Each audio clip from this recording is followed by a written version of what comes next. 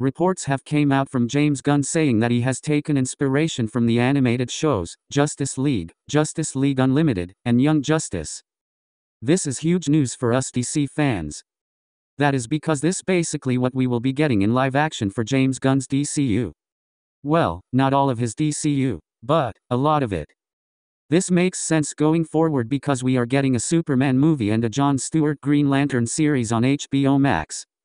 And both of those characters were in the Justice League animated series, and these two are one of the main members of the Justice League. Another is that James Gunn also said Young Justice. And we are getting that Blue Beetle movie next year. And we know the character has a big impact in the show Young Justice. So, let me know in comment section below if you think Blue Beetle will be the first movie in James Gunn's DCU. So, I am guessing that we probably get the whenever we get the next Justice League movie and a Titans or Young Justice movie after the first or second Justice League movie in James Gunn's DCU. So, the Justice League members will probably be Batman, Superman, Jon Stewart Green Lantern, Wonder Woman, Martian Manhunter, Flash, and Aquaman.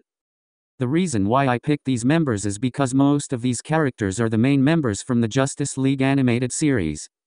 And James Gunn said he is taking inspiration from this show and the show Young Justice. For the Justice League members, I don't know who they will be. We just have to wait until that movie comes out. So, let me know in the comment section below what will be the members of the Justice League whenever next Justice League comes out. So, make sure to hit that like and subscribe button. I really appreciate it. I hope you enjoyed this video. And have a great day.